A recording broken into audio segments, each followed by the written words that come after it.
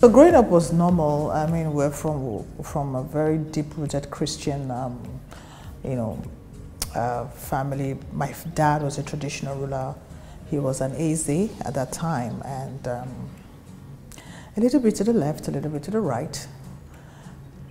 Normal living, normal upgrowing, but very strict and stringent conditions. My mother, made sure we got the values and the morals, being thrown at us at every point in time. So we're not even allowed to make mistakes.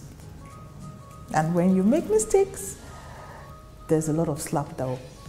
No need to tell you, you just sit down and have a normal conversation. Your slap is going to correct your mistakes for you. So that's how I grew up, and that has made me. Then I didn't like the way we were taught, how, taught growing up. But now I'm beginning to appreciate the morals and values my parents instilled on us. Honestly speaking, between you and I have really never been this frank or very open. I didn't set out to be an actor. Much as I knew, I read theatre arts in the University of Port Harcourt, but I didn't really set out to say, okay, this is going to be my chosen career from God. No, I was thinking of just going to do normal courses like maybe law or maybe sociology. I was actually looking at going to all those very laid-back departments apart from law, and wanted to just graduate, go into my husband's house, stay, have children, bear children, and just maybe 9 to 5 work and all that if it's necessary. That's how I actually thought I was going to, because that's how my mother is until my dad, we lost our dad. So surprisingly, when I wrote my JAMB, my parents made sure I put law as my first course, my first choice in the University of Science and Technology there, and then Ile-Ife as a second. But for some divine visitation or reason, I don't know, when I was going to submit that JAMB form, I quickly erased what my parents wanted me to read. And I just say, what level? Is this sociology? What do I do? English? No. I just put theatre arts. And for me, my cutoff point was overboard. And that's how I found myself, going into the University of Port Harcourt.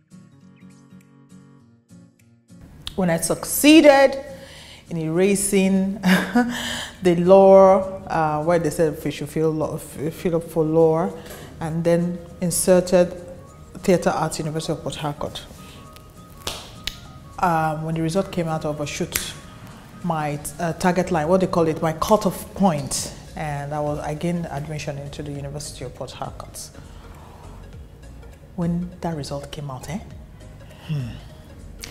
my father was the first person that saw it and didn't say a word, because he's a traditional ruler, so he's always in the house when they probably bring meals to him and all that. So my mother, he didn't say a word. We were at home. So when my mother came in from work, she used to work with an NNPC then, and I came in to say hello to my mother. Apparently she had opened the letter.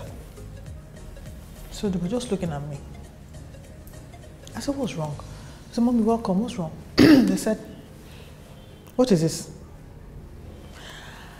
I kept quiet.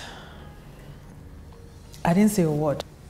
And I said, Mommy, I don't know what happened. My friends were feeling for theatre arts, and there was nobody that I knew that was going to University of Science and Technology at that time. So I wanted to just be with my group of, that was the excuse I gave. And it was from the sincerity of my heart. I didn't want to say anything apart from that. So my parents looked at you and said, go ahead.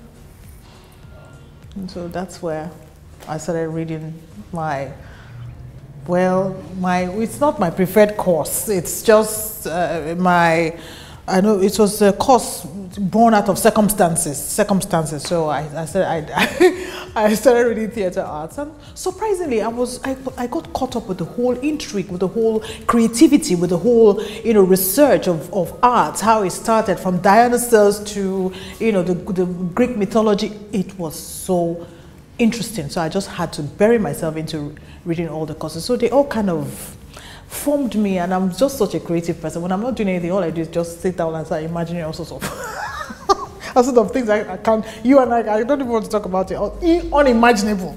So yeah, so that's how